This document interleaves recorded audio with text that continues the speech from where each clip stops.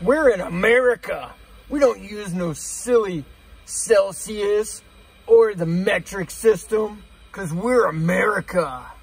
Part 2 of installing the JPI 830 engine monitoring system. That goes right there. Use your imagination. Today we're going to finish installing our few sensors that we've got left, and then I would really like to be able to turn it on and see some lights come on and just make sure everything works, to check for connections and so on and so forth. I also, as a bonus, as you recall, Jason, my hero, coming through yet again. Boom, these little light rings go on these gauges.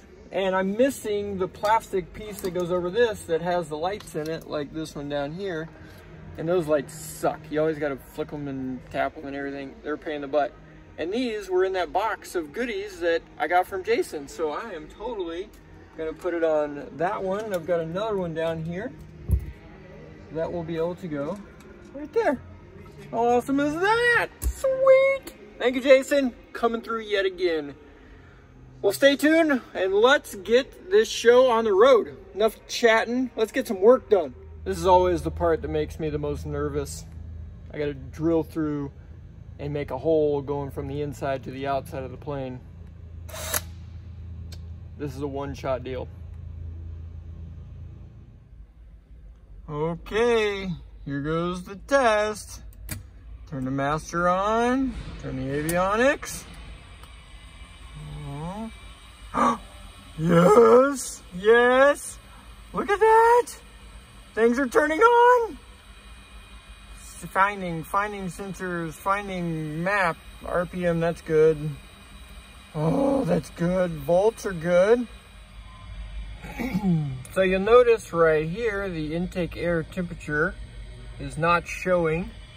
And in the instructions, it had a whole bunch of different things about a carbureted or fuel injected turbo. And it had this pin, you know, your turbo intake temperature, all this. Well, it was kind of confusing about which pins to use for a intake air temperature sensor. And I went on, this wouldn't show up, and I tried the different settings in here because you got to configure it to tell it if it's got a carburetor, fuel injected, and all that stuff.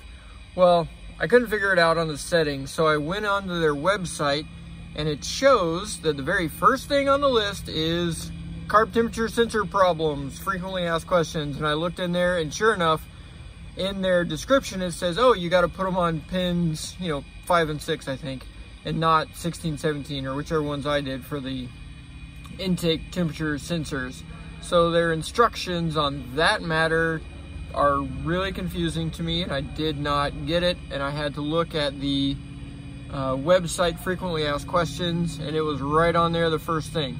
So pop this thing back off, switch those pins, and then hopefully that'll get that. And yes, for those of you that are freaking out and your heads explode whenever you saw me just pulling the pins out, I learned my lesson. You guys are a little touchy about that kind of thing, so I'll be using a pin extractor. Thanks, Mom. Yay! We got temperature. It shows up under carb, even though it's not carbureted, but that's just the way the programming is on this. And yep, I had to switch out those 2 pins. And yes, I used the little pin extractor, so you guys will be all happy. And it looks like everything's up and going. It does look like there's quite a bit more things to learn on this system, and we will do that as we get moving. But now, I gotta take this off, get it painted, get it ready to go so we can put it back on. And that's the install of the JPI 830. Easy peasy, lemon squeezy. Yeah, it was pretty easy.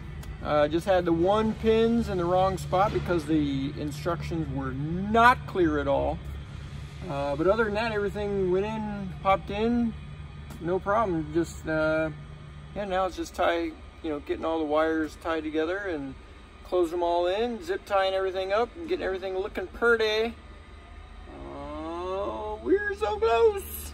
Getting closer. 80% done and 80% to go. That is so true on this project. Okay, well, see you next time. Let's keep rolling.